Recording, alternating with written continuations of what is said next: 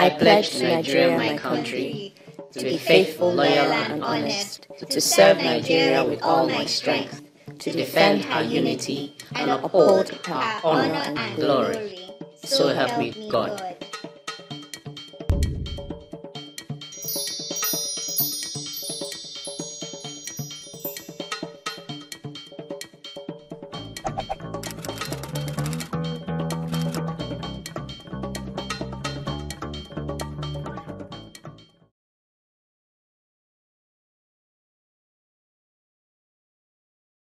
We are citizens. We are not slaves. No matter what they try to make us to be, we know we are citizens, and we continue to demand for our rights as citizens.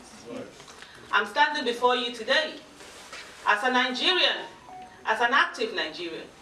A Nigerian who believes that we need a nation where the child of nobody can become somebody without knowing anybody. A Nigeria where no Nigerian is more Nigerian than any Nigerian. Over the years, we've kept quiet, we've moved on, we've never participated. And some few people have taken it upon themselves and they think they have the power. They do not have the power. Because like indeed you said, the power belongs to the people.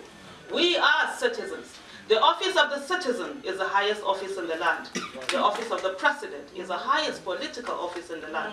So therefore, the office of the citizen is the #1 office. And we are citizens of our country. We came out, we voted. We did all that was supposed to be done. Nigerian citizens did the needful. But guess what happened? There were some people who think that Nigeria belongs to them, and they tried to steal the mandate of the people. We must not allow those who do not have any respect for our nation continue to steal from us again and again and again.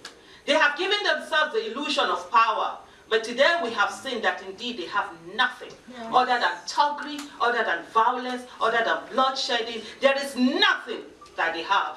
The Nigerian people proved that. They say to us that our votes do not count. And the citizens, on the 2023 election, they decided to come together and participate in the process. And did you see what their participation did? It changed its trajectory. And it has done that forever. The illusion of power that they have given to themselves, that they have made themselves to believe that they own Nigeria. For over 6 decades, we have sat down doing nothing. Our parents allowed themselves to be enslaved. We have allowed ourselves to be enslaved. Our children will not be enslaved. Amen. Our children will not be enslaved. That we have a nation that they all can be proud of. That they can walk anywhere in the world and go along with their green passport or whatever passport they decide to add to it and be proud that they are Nigerians. Our children are all over the country. We have rendered our own children stateless by our own action, by our own silence. They are wandering all over the world. They are looking for countries that they can call their own. When we have an amazing country that God has given us, and we should help to grow. Enough of the individual achievements.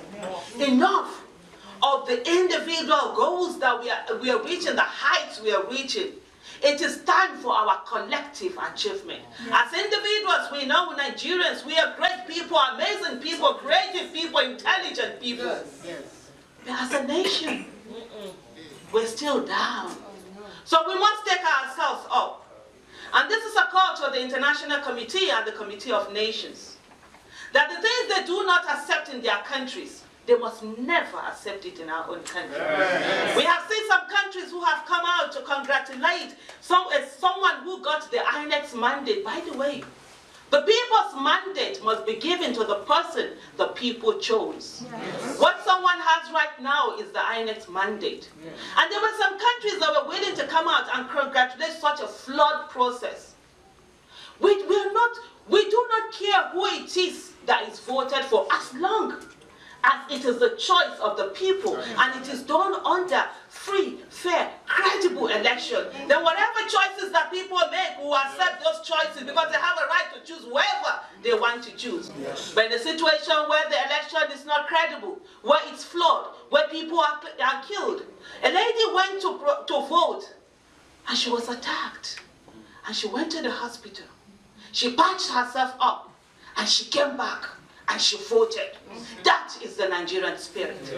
Her blood was dripping on her ballot paper. And that's the election. The representative of a certain country say that we should accept that it's fascinating. No, it's not. We're being killed because we just come out to just do what we need to do, our civic duty. That must not be the Nigerian story.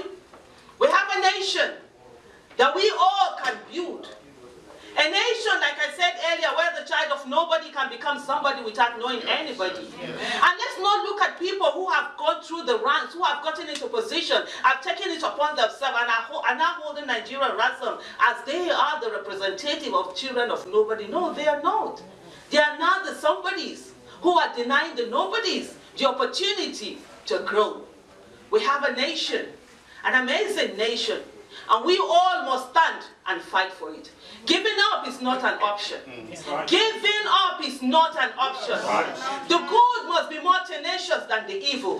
We have given up again and again and again, and we have moved on. And that's the reason why they continue to do what they do. At this moment, no retreat, no surrender. We are fighting for our nation. The 2023 election was election for survival. And Nigerians came out and they put in their all. And I'll round up by saying to Nigerians in diaspora, you contribute so much to the economy of Nigeria. You have over 4% of the GDP you contribute to the nation.